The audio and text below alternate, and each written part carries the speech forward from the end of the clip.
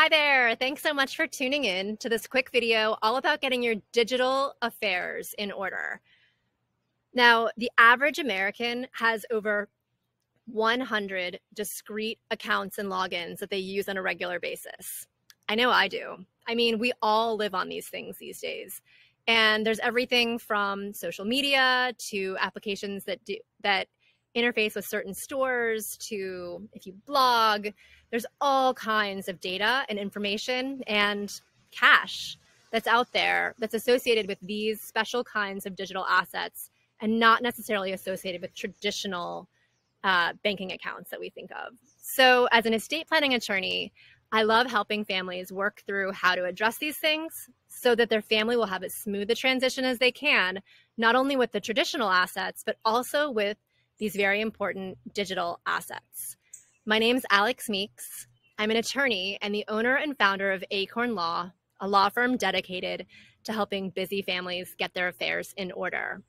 Now, when it comes to digital assets, I have 3 tips that I want to share with you today. The first tip I have is make sure, especially for some of these bigger accounts that you have, that you're checking out the legacy settings. So 2 big ones that come to mind are Facebook and Google. Both of these offer settings. You can go into the program itself and designate who you would like to be in charge of your account in the instance that you're not available to do so. And you can set parameters to how that's going to look. So this is going to be, if it's available for your applications, your most surefire way of ensuring that there's a smooth transition and that your wishes are honored. So check it out for those big ones. And if it's available, take advantage of it.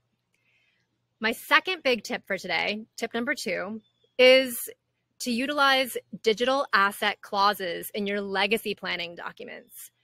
So hopefully you have already sat down and prepared your legacy planning package. This is going to be your power of attorney, and your will or your trust are the 2 that are where you're going to have digital asset clauses that are going to come into play. Take a look at your will and see if it has language in there about your personal representative having the authority to access and make changes to, etc., your digital assets. There's a uniform law that's been passed in almost all the states. It's going to be slightly different in each state, but there will be some sort of a provision that allows your estate planning attorney to put language in there that can help you to transition these assets smoothly. So check it out. You might already have it in there. And if you don't, give a call to your estate planning lawyer and talk to them about adding this important planning to your documents. So in addition to your will, like I said, you're going to need to make sure that language is in your power of attorney, because in the instance that you're really unwell or you're not able to log in or manage things, there can be things that come up, and it'll be super important that your agent is able legally to access those things and make changes as they may need to be made. All right. My third tip is really more of a practical one than a legal one. It's to make sure that you have a really solid system to make sure that your loved ones can locate and access all these accounts. As I said at the outset, the average American has a lot of digital assets.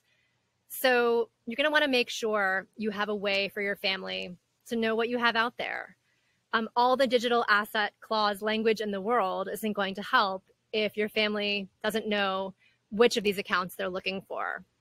So I always include a memorandum where clients can fill in this kind of information and keep that tucked away in their legacy planning package.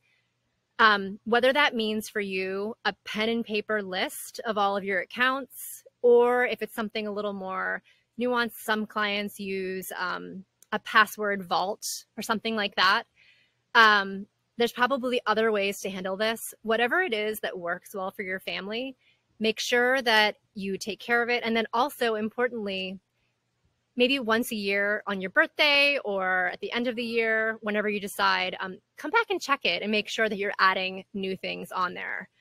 Because you're going to want to make sure that practically that your loved ones have the login information so that they're actually, in addition to being legally allowed to access things, that they're practically able to.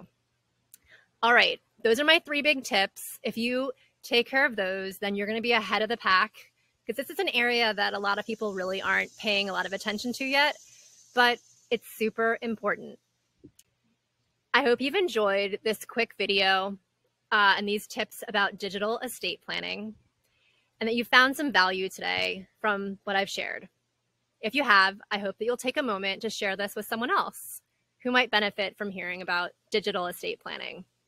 And if you live in Maryland or New York, please consider visiting my website. You're going to find more information that's relevant to you and your legacy planning needs there. You'll also find access to a free workbook where you can download that you can get you started thinking about some important legacy planning ideas. And if you're ready to start working on it, please make an appointment right on my website. I'd love to talk to you, and I'd love to help.